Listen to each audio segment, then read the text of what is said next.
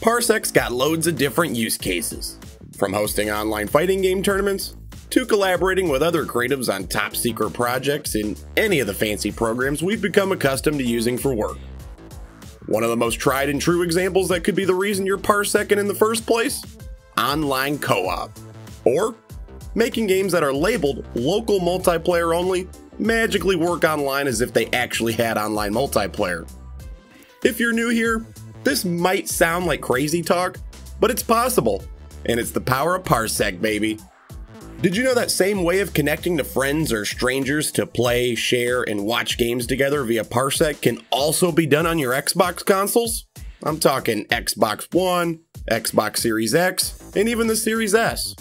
No, we don't have an official app on Xbox. And I know a lot of you use the web browser on your Xboxes to connect to us for a few scenarios. I've seen it. But that's not what I'm talking about either. Imagine those same couple of steps you take to get an online sesh going on Parsec. Now, add a couple more steps, an Xbox, and voila! You're playing games from your Xbox on your PC or Mac with your friends. What exactly does this mean? I'm glad you asked. This gives you the super rad ability to play Xbox Series X or S or Xbox One console games on Parsec. Play local multiplayer Xbox Series X or S or Xbox One games online. Play Xbox exclusives on your PC or Mac online with friends. Play Xbox games with friends even if they don't have an Xbox of their own. Play Xbox Game Pass and local Game Pass titles online with friends. The possibilities really are endless and ultimately up to you and your big brain maneuvers, but I figured I'd name some. I mentioned also playing with strangers earlier, so don't forget that if you don't have any available friends at the time, or you're feeling dangerous, you can use the arcade to make a session public and let anyone roaming the land of Parsec come join. Step 1. Make sure to install Parsec if you haven't done so by now. Step 2. Install Xbox Remote Play, also if you haven't done so. A good portion of Windows users will already have it on their machines. Step 3. Make sure the Xbox you want to connect to is turned on, run the Xbox Remote Play app on your machine, and connect to your desired console. You can even set your Xbox remote features to automatically turn on your console when initiating Xbox Remote Play.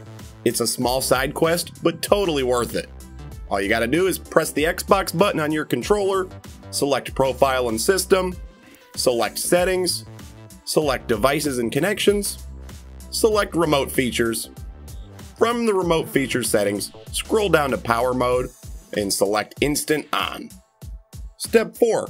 Open Parsec, host a session from either the Arcade tab or the Computers tab, then send the big link to anybody you want to connect directly to you. Step 5. Once everyone is connected, you'll all begin seeing the same screen at the same time, so all that's left to do is choose the Xbox Series X, S, Xbox One, or Xbox Game Pass title you want to play and have your guest plug in their controller. Now, as awesome as all this sounds, there is one small disclaimer I gotta throw out there. No, God! Though the steps do work on both PC and Mac, guest controller permissions are not currently a part of Mac hosting. Meaning, if you're gonna host sessions on Parsec through a Mac, any guest or guests you have can only operate keyboards and mice at your discretion. This may or may not get in the way of some of those Xbox plus Parsec plans you had already brewing in the old noggin. We promise, the goal is still to get hosting on Mac as beefy as hosting on Windows, so thanks for bearing with us for now. With all that said, it's time to put all these newfound possibilities to the test and enjoy gaming with the freedom you always wanted. So what are you waiting for?